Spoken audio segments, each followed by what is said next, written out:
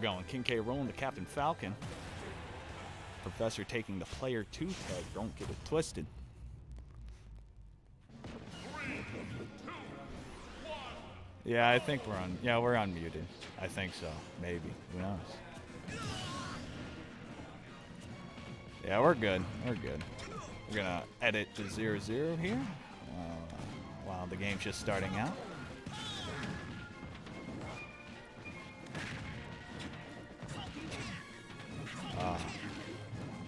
Alright, never mind. We're not putting the score up there. I can't figure it out. However, alright, so we're going to get into the match here.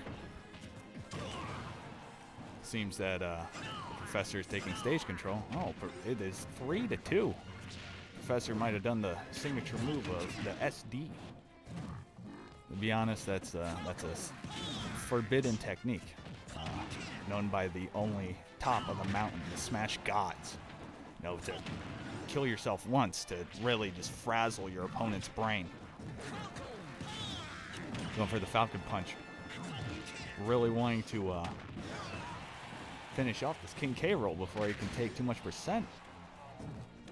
Barely living that cannonball. Barely living that cannonball. He dodges the third cannonball, making it back to stage. Very wounded. He's going to have to finish off this King K. Roll if he wants to close out that gap. But King K. Rool finishes him off, taking it to 3-1. If I were King K. Rool, I'd start to play very defensive, you know, really just extend that gap as much as possible. You don't want to really overextend, especially when you have a lead. Or you could go very aggressive and kill him as soon as possible. However, Falcon takes it back 2-1. He could turn it around. However, that 50% is looming over his head. He's going to need to put in some extra work to get to that point. Being sucked into the cannon, almost tapping that cannonball mid-flight.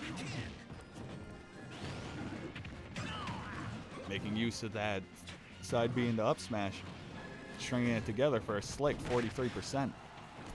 Gets hit off this dangerous spot, uses his recovery. Oh, but he lives the up air. He's out for blood. He's not going to let himself go down that easily. The Falcon Punch. He's behind him. Oh.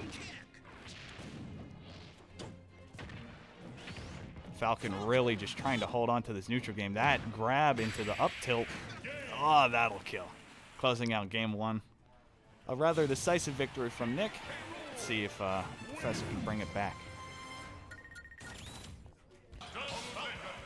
Palutena and Captain Falcon. Different choice from Nick. Personally, I know Nick, he typically plays King K. Rool because he's sort of a decisive player. You know, just really puts out and closes out a lot of options with King K. Rool's projectiles. Let's see if this Palutena pick works out for him. Professor almost sneaking in that Falcon Punch in there. You know, if you hit him with that early, it sends a message. You know, you really just crack the cranium.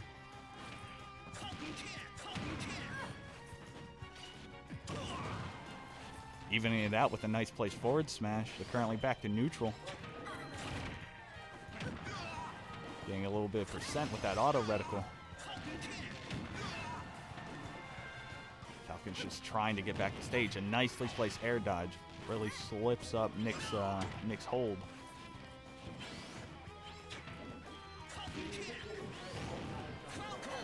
Oh, that one will shake the ground. That well-placed Falcon Punch.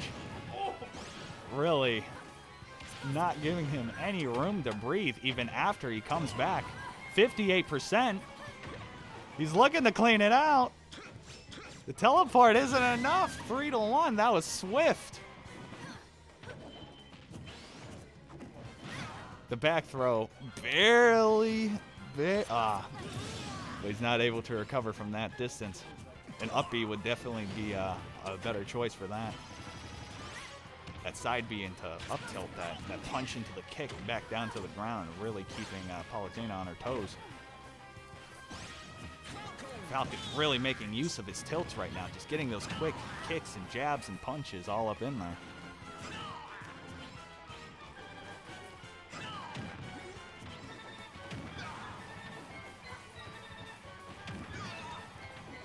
Falcon's just trying to get back to stage again. We've seen him do it before, and I guarantee you he can do it again. Oh, the down B. Just using those jabs. Trying to just close something out.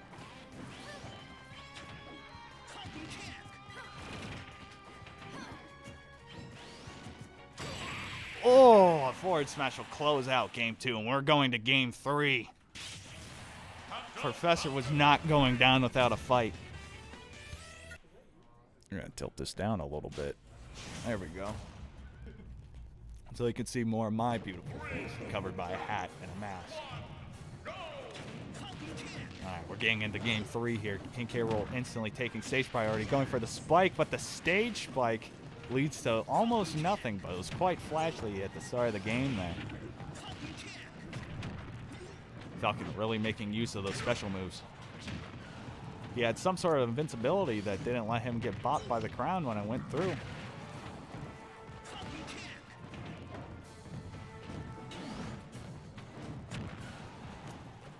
King K. Rool really establishing stage control, but a nicely placed special.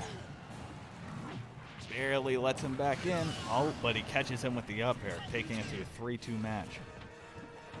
Professor really needs to watch out. King K. Rool closes out a lot of options very quickly with his projectiles. That crown and that cannonball are very good to build percent with. Nick is using that to the best. He's using it as best he can. And it's working out, so. Falcon is trying to make it back to stage.